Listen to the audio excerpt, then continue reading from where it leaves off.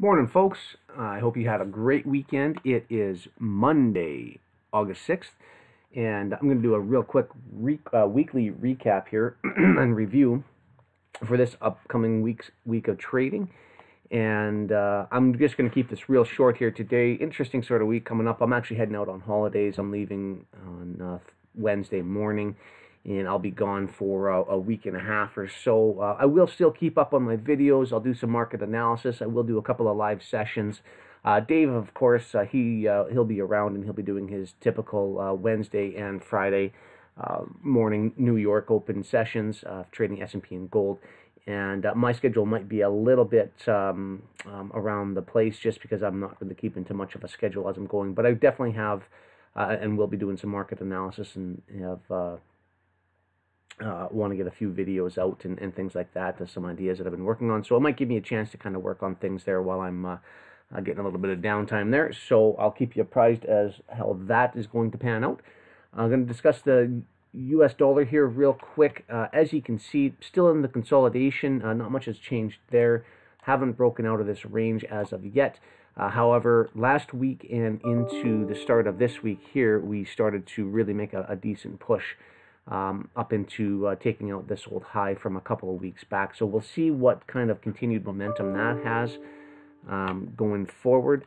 And one second, guys, I got my emails are dinging in here. I'm just going to close my application. So we're going to look for probably these highs here to get taken out. Now, once it does take out that high from a couple of weeks ago here, I'm not necessarily thinking that we're going to see a huge continuation. The first, and I don't think we're going to see it until the end of summer. But the first area is taking out these highs here. Let me take off a couple of these lines on the chart here.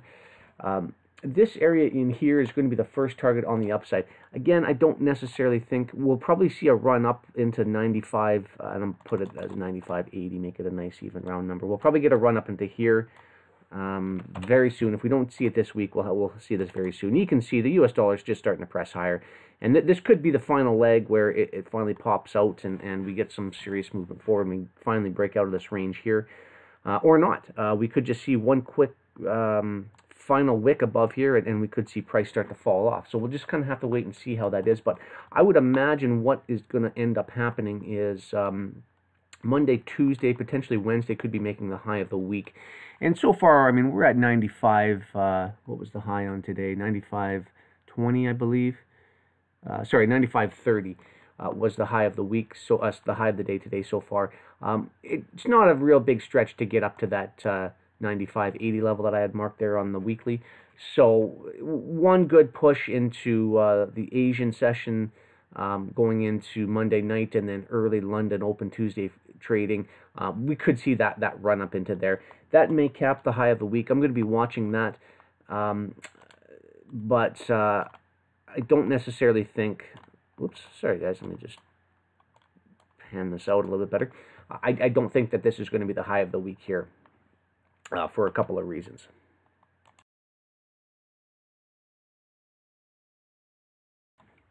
I believe that we're going to see further continuation going into London. This is just a slight retrace going into sort of mid-Monday New York Open trading.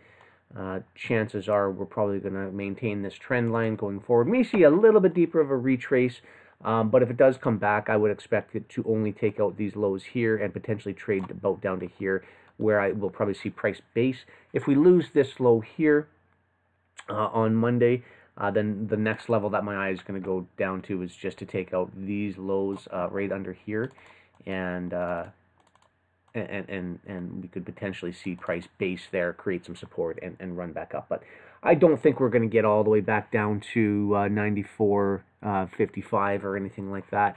I think more than likely we're probably going to stay up in this range here, and we're going to make that next push up into the weekly high, up into the 95.80 range, and then from there we'll see what happens. We could start to fall off. Price could continue. We'll just kind of have to wait and see. if price doesn't get through 95.55, then that's sorry. I'm just going to actually put this on the chart here just because it kind of caught my eye. 95.55, that level right there, just sort of the middle of this consolidation range, that could offer a little bit of resistance on the upside as well too. So 95.55, 95.80, I'm going to watch those two levels to see if we see any resistance on that. But more than likely, I'm going to be looking for that into Tuesday's London Open. And if that's the case, then we should be hitting some lows on the euro. Now, you can see here last week's sell-off on the euro. We came in, took out some old intern lows over here, and we still got a couple of lows sitting down below the market here as well, too. But you can see price sold off nicely. So far, we've seen it reject a little bit on, this is Monday's candle. Price came in and created a low of 115.30 for all intents and purposes. And we've retraced back off of that now about 35 pips. So again, same type of idea. More than likely will probably come in. It's just probably coming in here to clean up some of the levels above this small consolidation area here. You can see the push up, taking out all the stops above the market here. I would not expect price to run up any higher than right about this area here, which would come in at about 115, call it 115.90 on the high side. I don't think we'll see a price run higher. If we start running through these highs up into here, then the next level of area that it'll tag up is right up into here, which would be 116.45, 116.40 to 116.45, somewhere in and around there. Could be on tap if, again, this is a big if, I'll put it at 85 for now on the low side, but if these highs here get ran out, then they're more than likely going to want to take out the highs from this consolidation range. Like they had the chance to do it here on Friday. They wicked up and then ran off.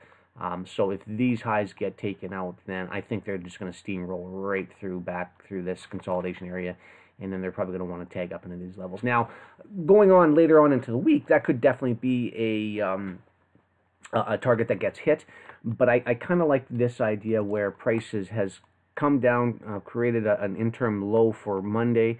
We'll probably trade back up here, get some strength into the Asian session, into early London, and then I think we'll probably start to make that roll over and drop into a daily low. And I believe on, I'm just going to zoom in here real quick, and I'm going to try to get rid of some of this stuff on the chart here so I can just clean this up just real quick. And I will drop a horizontal line. You see how price came down today on this low here at 115.30. Failed to take this day's low out right here. And I'll just get an exact level on this one here, if I can. You can probably see that in the bottom right-hand corner in the status bar. Low comes in at 115.26. I believe that low will easily get taken, and if they see any momentum past that, then this is going to be the next low here at, again, I can't get that priced, oh, there we go, at 115.07. So I think the 115s, big figure, will probably get hit coming into this week, potentially. I mean, it's not too far away, it's only 60 pips away, so a very, very easy target for the week. But what I'd be looking at is some form of, again, right, I mean, we're trading in the consolidation range, so we're starting to get on this overstretched area of this consolidation range. This typically means the past 1, 2, 3, 4, 5, 6, 7, 8, 9, 10 times that we've down in this range. Price has rebounded off of here, so I'm not going to expect anything different as of yet. Now, a little bit of a catalyst, the Eurozone, they had increased their lending rates by 25 basis points by a quarter point. So it could offer a little bit of momentum shift on the euro. However, before they do anything major, they're going to want to take out some stops and run some areas. So we could see this reject a little bit. So that's why I'm kind of thinking we'll probably see price run down in here. We'll take out these lows for sure. And then from there, we just have to kind of see what sort of news is on tap for the week, which I didn't get through, but I will do that on my my London Open trading session going into Tuesday morning.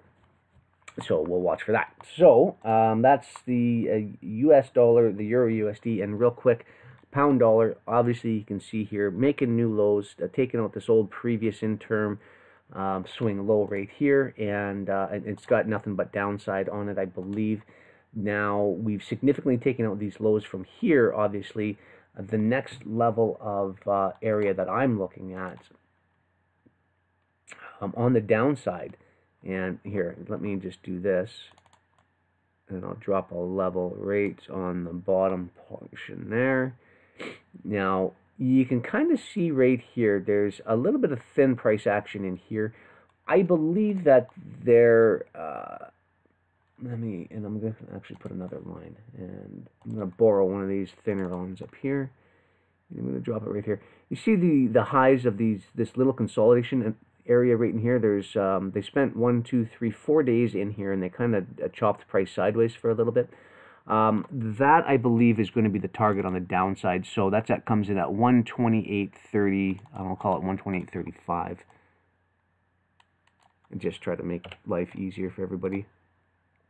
128.35. So we're currently trading at 129.44. That's a nice 100 pip range. Again, I believe if we do get a nice runner going into London Open, we could see that range hit very, very easily. So that's kind of what I'm going to be watching for on the downside.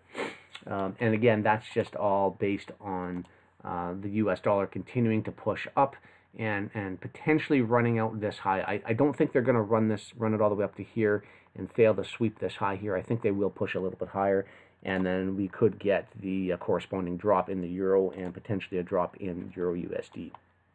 So that's what I think is coming on tap for the week for those two major pairs. Lastly, I'm just going to discuss oil quickly here. I was actually watching this trade all morning, and since Sunday open, price came in here, consolidated a little bit, had a nice pop up, and as price was dropping into here, I was thinking, well, I want to see sort of what happens in here to see if they want to run some lows, because I did have a level just below these lows here that I wanted to see if they wanted to do a bit of a stop run down in here. They didn't do it. They popped it up, came back down, retagged off of this old consolidation, and exploded higher. And then I watched it again as price had this big expansion candle right here. It started to trade softer, softer, softer, and you can see here they left these two equal highs, obviously plain sight. They came and slammed back into here one more time, and you can see how it catapulted off of there. So very, very easy setup today, actually. If you guys were watching the crude oil market, you should have hopefully got on that one.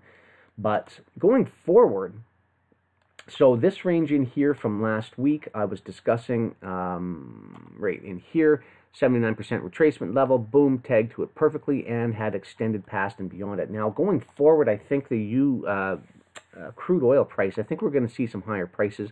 I like this $72 mark, and I actually, if you're in part of our chat room, I posted a chart on there of a couple of levels that I think we could get tagged going forward into the remainder of this week. One being the 72 level, of course, and then this old high rate in here coming in at 70.40 basically. I'd like to see a run above that. So that's kind of what I'm looking at here on tap for the week. I think that crude oil definitely has some momentum, and we could, if we see some bullish movement, real strong bullish momentum on crude oil, we could even trade up into the 73s without question. So what I'm going to be looking for is a setup to happen going into Tuesday. I like this momentum in here. I want to see some of this give back, but I don't want to see price come back any deeper than 69.20. I believe that should be kind of a line in the sand. If we get a retracement that starts tagging and going lower than 69.20 on crude oil, then there is a possibility that they may want to come back down for these lows here, and potentially, and this is what I was wondering about last week on this run down here, how low they were going to get, because there was an area that I had identified underpriced in here at about the 67.35 level, where I felt that they could run price back down to. But you can see they rejected, and a nice strong bullish momentum movement higher. So that's what I'm going to be looking for continuing going on into the week. And we'll see how that goes. Some nice equal highs right in here as well too, guys. They're going to be running those here probably today. Maybe they'll leave that for tomorrow. You can see there 1, 2, 3 nice perfect equal highs. That's going to be the target. But we'll see what happens here. Some nice bullish momentum. I'd like to see price, like I say, just kind of come back, stabilize a little bit, right around this level, right in here. You know, even the 69.40, 69.30, 69.30 to 69.40. I'll be watching that area. Let's put it that way. If I see price coming back down into there, I'm going to be potentially looking and seeing it price stalling in that area. I'm going to be looking to get onto some longs there. But I'm going to watch it, and as I see it, I will update you guys. So that's everything for today for the weekly review, and I hope you guys have a great week of trading. Again, I'll be doing a couple of live sessions. Thursday might be a little bit skewed, but I'll let you know via either Twitter or on our in our chat room as to when I can get on. But of course, Dave will be back and doing his regular sessions Wednesday and on Friday at 7:30 a.m. New York time. I'm sorry, 9:30 a.m. New York time for Equities Open. And other than that, I hope you guys have a great week of trading, and we'll catch up to you a little later.